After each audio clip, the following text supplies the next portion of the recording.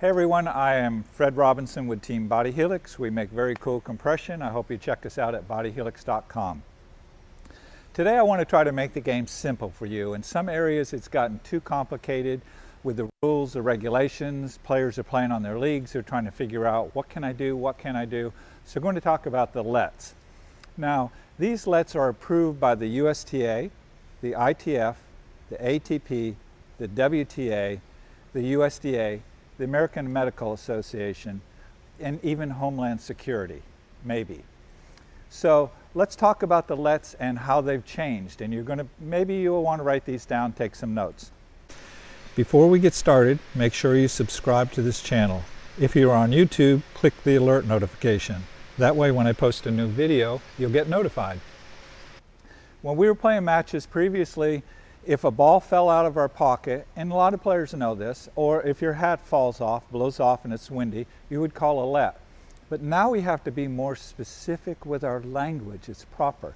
So when I'm playing a match, the ball drops out or my hat falls off my head, I have to call a droplet, okay? So it's not just a LET, ball drops out of your pocket, it makes perfect sense. This is simple, it's a droplet. Now, when the ball comes on the court, if the ball is coming onto the court and it hasn't gotten to the hash mark, that's that little mark at the center of the baseline, if the ball hasn't gotten there yet, of course there's only one thing we're going to call this. That's going to be called an inlet. Once it passes that mark, it then becomes an outlet. So we're specific, everybody knows, it's simple. Hey, inlet, oh, didn't get to the hash mark. Outlet, it's on its way out. They know what's happening. If you're playing outside, you're on a clay court, there's some leaves out there, of course, ball hits a leaf, it's a shot you know you could have made, but it just scoots under your racket and you miss it, you just play the point over. You just call, I'm going to call a leaflet. If it hits a little twig or a branch, it's only one thing you can call it, you call it a branchlet. If you're playing on clay courts, and sometimes they have divots, little craters out there, and the ball hits one of those and you were set up and you knew you were going to hit a winner, but it took a bad bounce and it caused you to make an error. Playing the point over, I'm going to call a craterlet. Now, if you play with a little donut in your racket, and a lot of players play those, it can be really annoying when you're up at the net and you're volleying and that thing keeps popping out of your racket. You can't help it if you can't hit the ball here on your racket and it's accidentally, sometimes you hit it down here, it just flies out in the middle of the point. Now we have a new let. You just simply call a dolet. If you're serving, and this is important, if you're serving and the ball hits a net and falls into the box, but it's the first one, it's called a singlet. If you do it again, can't call it the same thing, it's not the same thing. Now it's happened twice, it has to be called a doublet. If you do it again, then you call it a triplet. If you do it again, it's a quadruplet. Now you just continue this out until 1 plus infinity. If you get out there, it becomes complicated, it's too much, you go back and you start with singlet again. If you're playing a match, and this has happened to me, I'm sure it's happened to a lot of you, and you go up to hit an overhead and the sun is right in your eyes, or you're trying to hit a serve and the sun is in your eyes, and it causes you to miss the ball, a shot you know you would have made, an overhead you know you would have put away. It's not your overhead, it was the sun. What do? You call an ultraviolet.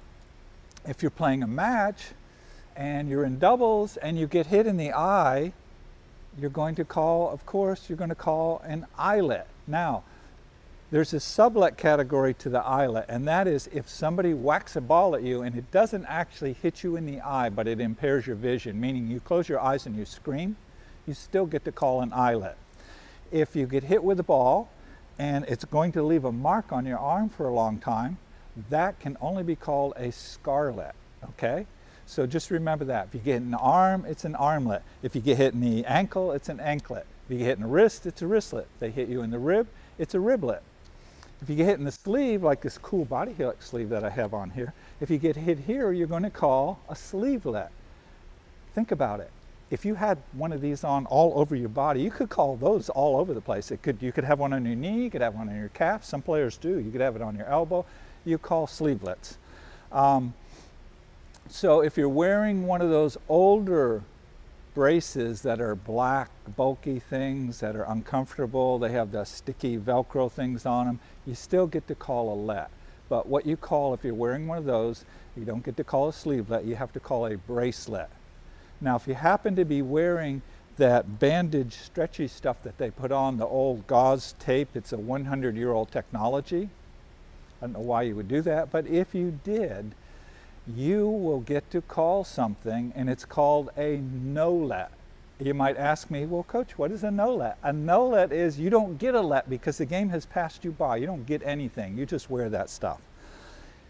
If you're up at the net, or your opponent's up at the net and they move and they hit a volley and the ball hits their frame or it hits their handle and the ball goes over and it falls over, it doesn't take any skill to do that at all. You know it, they know it. You just say timeout, throw them the ball, we're playing the point over, and they want to know why. You call in the skillet. Now, if you're playing a point where someone drop shots you and you come running in and you get to the ball and you run it down, and then they lob the ball on the audacity, then they lob the ball over your head. Now you have to run and get it, and they're toying with you. Okay, you run it down, you get it, you lob it back, and they hit another drop shot. They're toying with you out there. Catch the ball, say, we're not doing this anymore, we're starting this point over, throw them the ball, and when they want to know why, of course, you're going to call a toilet on them. So if you're playing doubles and you hit a beautiful return cross court, you crack one, it's a nice shot, and your opponent has the audacity to cut across and poach and put it away, you stop them. Again, you just catch the ball, you throw it back over, you go, not happening today. Throw the ball back, and what are you going to call? There's only one thing you can call if they cut across the net. You call a cutlet. It's simple. The game is so simple. Now, what's really cool is, and that gets rid of all the poaching. There's no more nonsense about them cutting and poaching the balls. They can't do it. They're not allowed. You just call cutlets whenever they do it. So you're playing, and you're coming into the net, and your partner is cutting in front of you, and they're taking the balls away from you that you know you could crush and look like a hero and put away, but they're hogging the balls. You get to call a let on them. What do you call? You call a piglet. So you have a cutlet if they're cutting in, and you have a piglet if your partner is pigging the ball. If people are next to the court and you hear them giggling, or you miss a shot and people are giggling, stop, play it over, calling a giglet.